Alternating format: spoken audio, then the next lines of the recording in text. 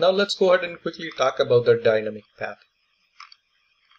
So again, there is an optimization objective and there are some constraints. Okay, we just saw an example where we said, okay, the optimization objective is really to use the lowest T metric and some of the other things.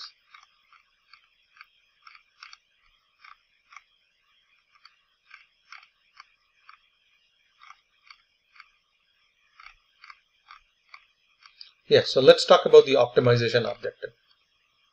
So in the case of optimization objective, we are saying, okay, minimum metric optimization. So here we know that default IGP metric and T metric is 10. So in this example, we are configuring a policy. In the policy, we are configuring candidate path, we are assigning a preference, and we are saying dynamic. In the metric, we can have a different type of metric. Based on that, we can optimize our path. We can pick an IGP path, we can pick a T path, or we can pick the link with the lowest delay actually in this case. So if you take an example here, in this case, the T metric for the link between 1 and 2 is 15 and IGP is 10. Same thing between 2 and 3, the IGP metric is 10 and the T metric is 15.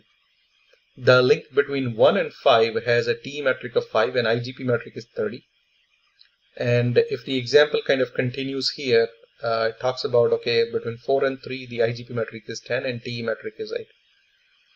So that means if we go to minimum metric 1 to 3, if we use IGP is equals to SID list 16,003, that what it says, okay, in that case we'll go ahead and probably pick the path, the top path, because we have the less number of IGP nodes to travel.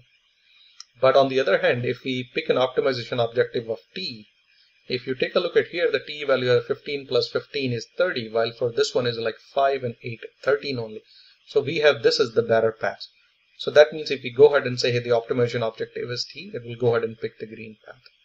So in this case, if it says the head end computes a SID list that expresses the shortest path according to the selected metric. If it was IGP, it will go ahead and pick the blue path. If it's a T metric, it'll go ahead and pick the green path. And again, during the hands-on, we'll say how we can go ahead and change this IGP metric or T metric. But again, under a dynamic, we can have a different type of optimization, either based on IGP, T, or delay. Again, we can go ahead and say, hey, you know, when you are traversing, make sure the type here is really talks about delay. That means pick the path where we have the lowest kind of a delay and all on those links. An example kind of continues here. You can go ahead and read about. Now in this case, this is an example of low delay. That means if you took at the top path between 1, 2, 2, and 3, the delay here for the first link is 15, for the second is also 15. But the link between 1 and 5 has a delay of 10, between 4 and 3 is 8. So that means from delay metric perspective, the green path is the valid path. So if we go ahead and pick the metric type as delay for our policy, it was going to go ahead and pick this green path. So again, these are all different type of objectives, optimization objective for a policy. Okay, now let's take an example about this where it says affinity. So if you take a look at this particular example, in this we have couple nodes, and these paths are kind of, you know, shown with the kind of this purple color and red color. So where it says the plain one are the node which are used in this particular, and the plain 2 is a different one. So here we are saying, okay, hey, under segment routing, traffic engineering, we are configuring an affinity map. We are giving a color, let's say call it plain 1, where we are configuring a bit position of 0. And for the second one, we are configuring a bit position 1. Now in this policy, when we are configuring, we can go ahead and pick a metric type in IGP, but at the same time, I can go ahead and say I'm putting a condition. So this was the optimization objective, and this is the condition that we are associating with that. So we are saying, okay, hey, I'm doing a condition based on affinity, and I'm saying, hey, exclude any which is a plain 2. That means you need to find a good path based on IGP. But when you are doing that, you need to make sure that you are not picking any link which belongs to plain 2. That means don't go ahead and pick up the purple path, any node where we see the purple line. So that's how we can also go ahead and associate these constraints when we are bringing up our policy with the optimization objectives. And that's what it talks about, the affinity. So we are configuring a link affinity in this case. In this case, the link between 2 and 21 is colored with this purple, which is just simply called as plane 2, and we'll learn how we can go ahead and do that. And we do that with the help of Affinity Map. First we go ahead and configure an Affinity Map, and then we go ahead and pick this color, and we'll start coloring or start assigning that color value to the links basically. The another example is called service disjointness, or simply the link disjointness. So in this example, if you see that we have two policies by name policy 1 and policy 2. Both of these policies are originating or instantiated on node 1. So node 1 is your head end, and for both of the policy the endpoint or the destination is node 7. So in that case, we want to make sure that both of the policies are not trying to take one same path, because what happens if any failure happens in that path, both our policies will become invalid if they happens to have only, let's say, one path. So in that case, when we are configuring our policy, we can use this different disjointness as one of the constraints. So how do we go ahead and do that? So in this example, we are configuring a policy 1 and a policy 2, where for the first policy the color is 20, for the second policy is color 30. And if you recall, the color needs to be unique between a pair of nodes, and that's why we have for one policy color 20, for other 30. Endpoint is same.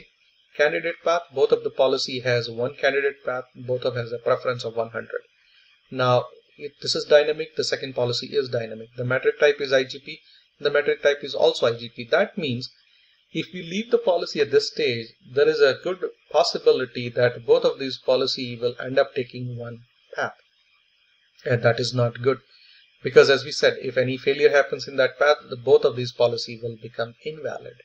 So in that case, what are we saying? Okay, here we are adding another condition here with our optimization objective in the constraint. We are saying disjoint path, group ID 1 1 type and node. So we are saying, hey, both of these policy belongs to a disjoint group, and the group ID for that group is 1, where we are saying the type is node. That means you need to make sure that the policy which belongs to group 1, they are not using the same set of node. So the constraint is based on the node. That means they need to go ahead and pick a different node for both of the policies.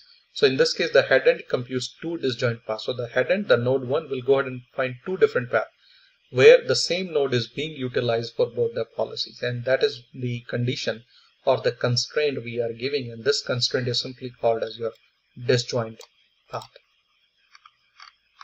Now with that, let's go ahead and take a look at some of the constraints again we quickly touched about. So we can go ahead and configure TE affinity, we can go ahead and configure IP address, we can go ahead and configure SRLGs. We can also say maximum accumulated metric for IGP, TE and a delay, maximum number of sets in a solution, as well as the disjoint that we kind of briefly saw here. We had seen an example of that purple and the red plane. So where we went ahead and configured an affinity. So link the network can be colored. That's what it says. Okay, the links, we can go ahead and assign a color value to our link. And then SRT can compute a path that include or exclude those links, means those colors basically.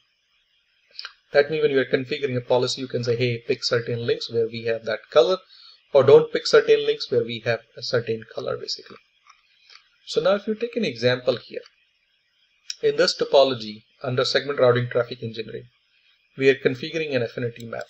It's a define a user-friendly name for an affinity bit map. So we are saying, okay, color blue has a bit position of 0, and these bit positions are being consumed by your IGP routing protocol, either ISIS or OSPF. So we are giving a user-friendly name blue, and the bit position is 0. Similarly, red has a bit position of 1 and green has a bit position of 2, and this is happening only on the node 1. Now once we have defined these bit position or the affinity map, now we can go ahead and start coloring the links with these affinity maps. So for the link, now we go under interface gig 000, and this all needs to be done under segment routing traffic engineering context. Now we are saying, okay, the affinity for this link, the color we are assigning is blue. That means this link has a color of blue. While the link between the 1 and 6, we are saying we are giving an affinity of both color blue and green. That means assign affinity map to an interface similarly. Now, this is only on this particular router. If we need to do the same thing for 2, 3, 4, 5, and 6, we need to go ahead and similarly define the affinity map on all the routers. as well as depending on the color that we want, we need to go ahead and start coloring those interfaces on those different nodes also.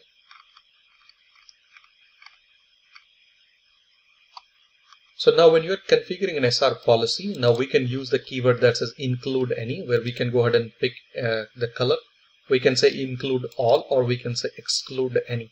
Again, we'll go ahead and take a look at an example by the hands-on. So now if you take a look at here, now the constraint, we are saying SR policy path affinity. So in this case, we are saying, okay, hey, this is our optimization objective based on IGP. And I'm saying constraint affinity exclude any. That means when you are calculating an IGP path, make sure you don't pick any link that has a color red. That's why we are saying exclude any, means exclude any link that has a color red. So in this case, we have a color red between 6 and 5. So the system is not going to go ahead and pick this particular link. That means there is no other path. So the node 1 will pick only the top path.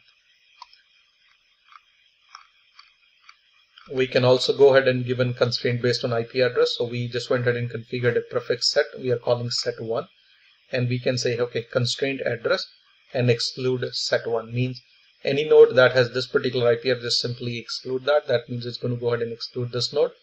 I'll go ahead and probably pick only the top paths. We can also go ahead and configure something called SRLG, which are called shared risk link groups, short as for SRLGs, identified by number. Basically, links within the same SRLG ID share a common risk. That is same fiber conduit simply. So in this case, we have configured an SRLG, which is a shared risk link group. And in that we are saying, okay, the interface is gig000.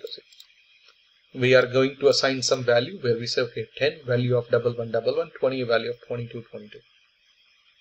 Similarly, here we can go ahead and configure 10 as, let's say now the 10, these both are sharing this particular value, okay? And we can go ahead and exclude some of those things. So now we can say, okay, hey, now when you are configuring a policy, in the policy we can say constraint SRLG exclude 1111 means you just simply have to exclude your risk group which has a number of 1111, and that happens to be fall under your link gigabit Ethernet 0000. Okay, we can also go ahead and give a constraint of maximum metric. So in this case we are saying, okay, hey, do the thing needs to be less than equals to 80.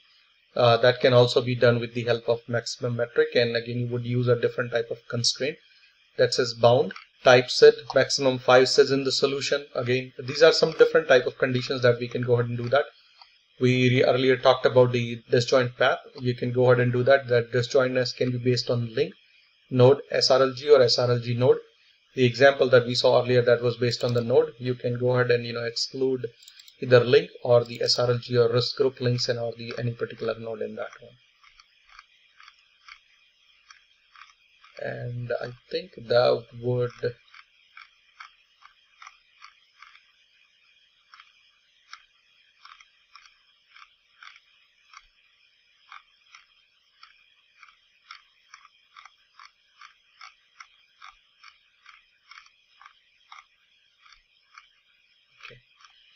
yeah, so that will be pretty much for this particular episode. I know we have quite a bit of few more slides to cover, but we have lined up a lot of hands-on so far, and we want to go ahead and cover those things that we have just learned, like configuring a static explicit policy, dynamic policy, and some of those different aspects.